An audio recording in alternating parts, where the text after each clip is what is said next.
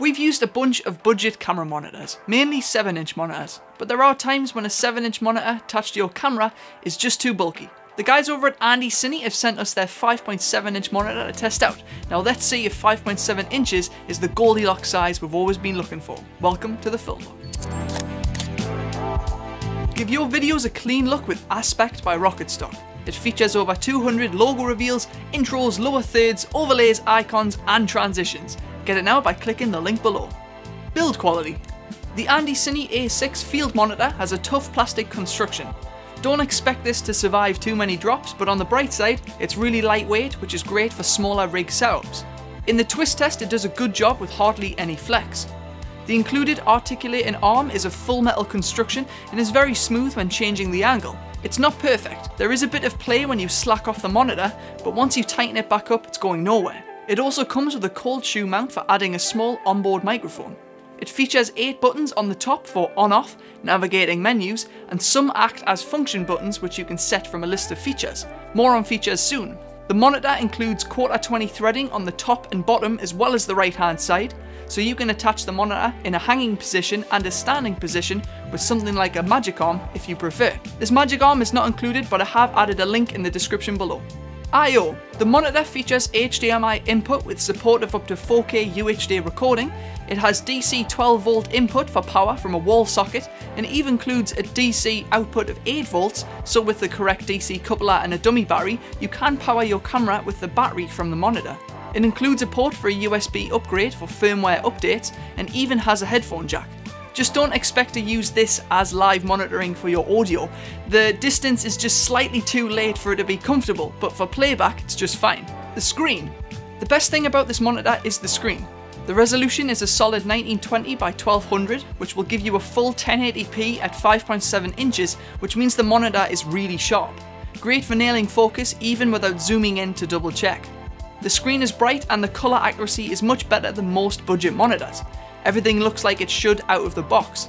It's not winning colour accuracy awards, but white is white, black is black, and skin certainly isn't green. Latency. This isn't the fastest monitor in terms of latency, but it's certainly not the slowest. There is a slight delay as you would expect from a budget monitor, but honestly once you get the monitor on the camera and begin shooting with it, you forget about the latency and it really doesn't affect shooting all that much. Software features. For a full list, check out the link in the description below. As for the ones I think are useful, here it goes. It includes Image Flip, which is a great addition if you're using the articulating arm. Simply program Image Flip to a function button and you can hot swap to a tilted view. This monitor includes false colour for managing exposure and lighting ratios, which is a great plus for aspiring cinematographers. It has an on-screen histogram, a 3-step zoom feature up to 16x, and all of the display markers you will need, including center markers, aspect ratios, and save frames.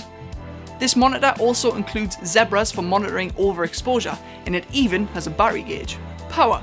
The monitor can be plugged into the wall with a DC 12V plug, sold separately, but I'll put a link down below if you want to buy one. It also takes Sony NPF batteries, which is a massive plus. We use Sony NPF batteries for pretty much every battery powered device we have, so kudos to AndyCine for using a common power device.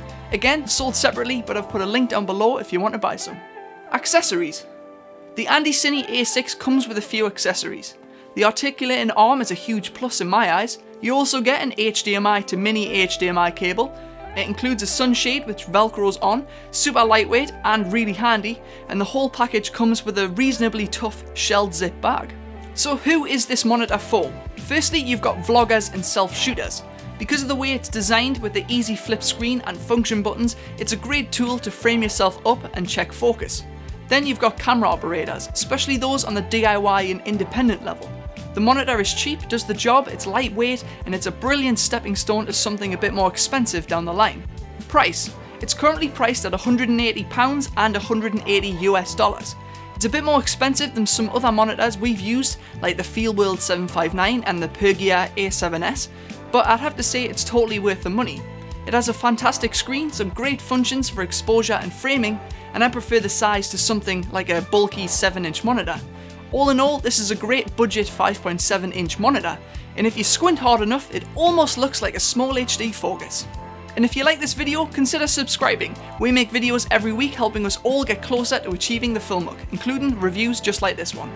If you like the motion titles in this video, check out Rocket Stock's Aspect Pack. It has 200 minimalist graphic elements and transitions designed to get your films and videos a sleek professional touch. Check it out by clicking the link below or head over to rocketstock.com. Thanks for watching another episode of The Film Look, and remember to achieve it one shot at a time.